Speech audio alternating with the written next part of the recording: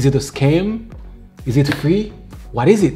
Hey guys, my name is Paul with Sunset Realty. If this is your first time here, welcome. Please subscribe so don't miss any of our next videos. Our main goal here is to help you keep more of your own money in your pocket. The Earnin App. So what is the Earnin App and why are we talking about it? Well, let's just call it what it is. The app is just another cash advance payday lender. And how does it work? Basically, it's an app that everyone can download either to Android or iOS.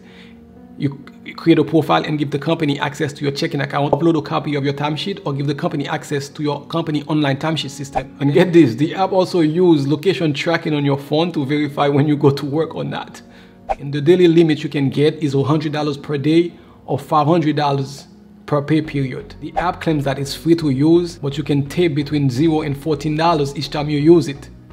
The app gets the money back on payday with the fee or so-called tip from your account. They also have a feature called Balance Shield for overdraft fee. You can use for free for the first time, but every time you activate it is $1.50. But if you go in with the reviews about this app, the main complaints are overdraft fees. And in my opinion, this app is even worse than a payday lender. Imagine that you borrow against your next payday because you don't have enough money to cover your expenses, and on top of that, add a couple overdraft fees. So this is guaranteed to ruin your relationship with your bank, where in some cases, you won't be able to even open an account. Once you get your relationship ruined with your financial institution, with those overdraft fees, it's almost impossible for you to open a different account with the same bank or a different bank. Our goal is to help you keep more of your own money in your pocket. And so there is no way in hell we can recommend this app to anyone. Let's say you use this app and tip them just $10 a week. Let's do a quick calculation. That's $10 times 4, that's 40, times 12.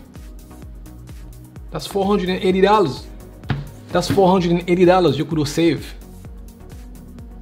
Just manage your money a little better. Money has to be managed, knowing what's coming in and what's going out.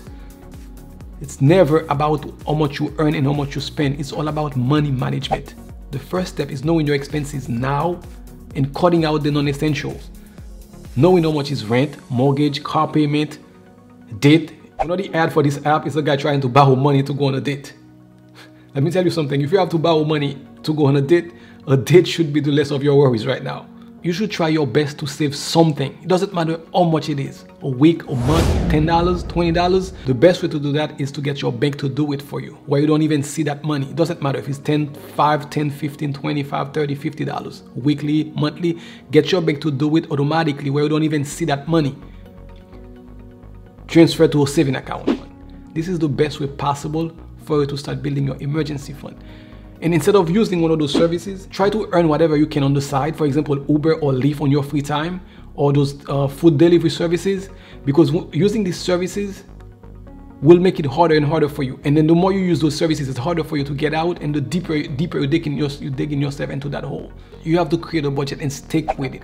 Mint.com has some great free tools to help you manage your budget. I would suggest you check them out. And again, guys, as always, thank you for watching. Please drop a comment below and give us a thumbs up to keep that conversation going. Subscribe so you don't miss any of our next videos.